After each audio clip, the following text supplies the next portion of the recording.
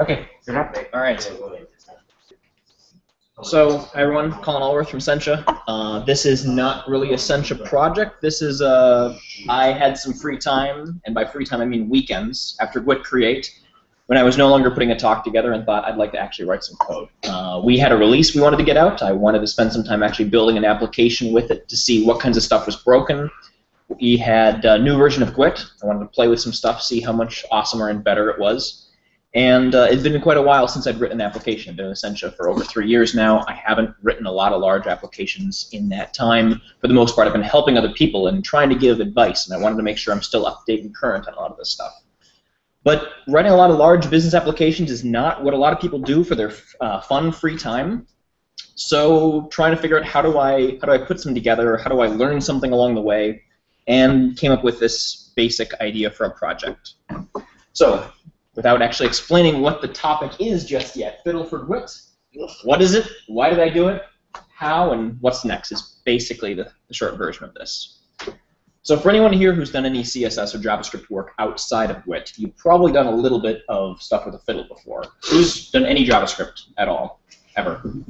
I think people are lying to me. Okay. And anyone used fiddle? Does anyone know what a fiddle is? So we got a bunch of different options out there besides fiddle, which is sort of the most known name out there. There's CodePen, there's JSBin, there's CSS Desk, there's a thing called Plunker. True to internet form, they remove all the vowels and just make it Plunker. Oh, that's quite a lag. There we go. The JS Fiddle itself looks like this. We've got some HTML, some CSS over here, some JavaScript you can write, and then you get basically a running application. You've got some options for how to share this thing. Whenever you make a change, though, you have to give it a little bit of a kick to say, please run all this HTML, CSS in this other iframe over here. Every time you make a change, you have to do something to make it actually take effect.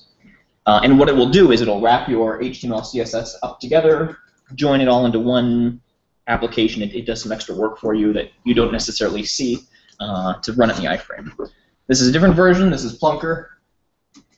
There we go. With just an HTML page, but we've got separate files over here. We've got all the various files we want. This is from a simple Angular app where someone was trying to figure out what scopes actually mean, what happens when this goes away. I was trying to figure out, so how exactly did they cover this garbage collection thing? It's sort of a mystery to me still. I haven't quite figured that one out yet. But there are differences here. We've got the ability still to freeze and make, or to say this is exactly how it should be. Fork it, say make my own copy. Stop is, to change this. Stop playing it here, run something else. Depends on exactly how you're treating the application, what exactly you're trying to achieve out of it. So we want to do all this, but with GWT instead of JavaScript. So, okay, on the surface, sounds pretty reasonable. Except for anyone who's ever compiled a application ever. There's probably no way to teach Firefox or Chrome to go through and do all these details. And I don't know about the rest of you, but I don't feel like waiting 538 seconds to get my application to come up and see it going. Now this is an extreme example, of course, because it's a large application with a ton of permutations, but still, it needs to be considered. How do we work out all these details? So the basic setup that I have, I needed to work out, how do we solve this variety of problem. We've got a web server that says, let's actually spit out content. Let's let the user interact. This is the fun GWT part. This is how do we actually make the application. How do we find out what it takes to build the UI, properly secure it so we can talk to the database, store data in some way, shape, or form, the files that the user has created, who the user is, how do we search things, junk like that, and then have various compiler agents that will read from the database and say download the files, compile them with GWT, take the output, upload them back again, and let the web server continue to serve them back up again. And all these various pieces have to get along, have to speak the same language. If we've got 10 different compilers running, we don't want 2 of them compiling at once, things like that. Compiling, especially if there's 10 different agents running, could conceivably get a little bit expensive. If something crashes, if something gets stuck, we need to work out how to manage that kind of stuff. So web server, like I said, is how to search, edit, view content. The database is where we're storing the metadata, the users, the different details you've added about each part of the application, the source code then, and then the output, the generated output. And the compilers are the heavy lifting. How do we actually spin up GWT, point at some source, ask it to generate some output, and then return it to the client. So what kind of things do we use it for? What is our idea about how we can apply this? How do we make GWT better, basically? How can this help make GWT as a community, as a learning experience, turn out better? And this is my initial first set of thoughts here. I'm really looking forward to your input on how else we can do this, on how we can change this. But my first thoughts are, how do we make it easier to get started with GWT? How can you look at a simple page with a dozen lines of code and run it, and then change something, and then run it again? Anyone here ever had to take more than, say, 15 minutes to get Eclipse or IntelliJ running with GWT your first time using it? Anyone ever spent over an hour teaching someone else to get their IDE running? 2 hours?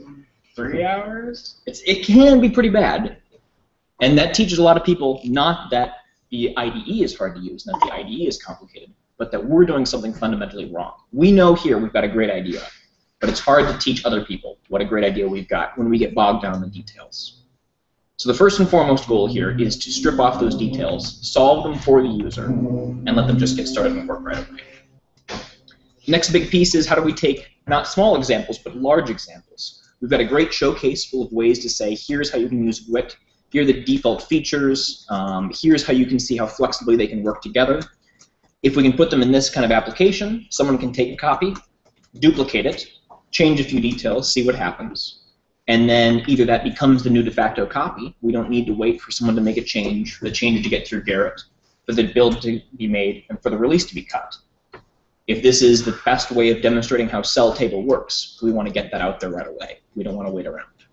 We could also split up showcase. I think that would probably make sense. And effectively, that's what ends up happening. Each one becomes its own entry point. Now, of course, there's obvious downsides that it's, instead of a total of a megabyte for everything. That's what I mean. Is first split it up. I think you dropped off the Hangout. I did. See if I can rejoin.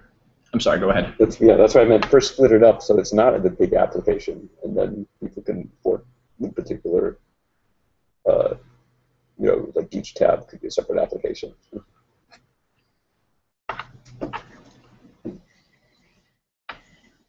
How does it work with the recording?